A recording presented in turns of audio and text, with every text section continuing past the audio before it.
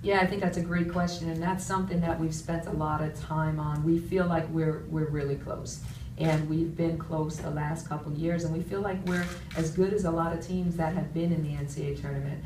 But we've stumbled in a couple places, so really talking about finishing things, and whether that's a drill in practice, whether that's a game in practice, and really moving forward to making that, you know, a real game. And just finishing, we lost a bunch of games by five points or less last year, where we felt if we finished those games, we would have been in the NCAA tournament. And we made some great runs in the WNIT. So I think our experience is really going to, and you know, last year, 2 years ago, we looked to Northwestern, who kind of had some, you know, they started as freshmen. By the time they got to juniors, they made a run in the NCAA tournament. Last year, we look a little bit to Indiana, who just was a group of kids that stuck together, was a little bit older, had that experience under their belt, and was able to make a run.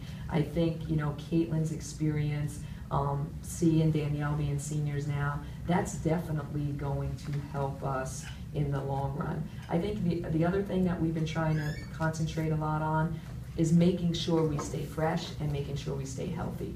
So we're trying to monitor our practices, our length of our practices, and making sure that we give some days off. For the first time, I think since I've been here, we're gonna give one more day off of fall break and really try to keep everybody rested for the tail end of the season when we can try to make a run in the Big Ten tournament and the NCAA tournament.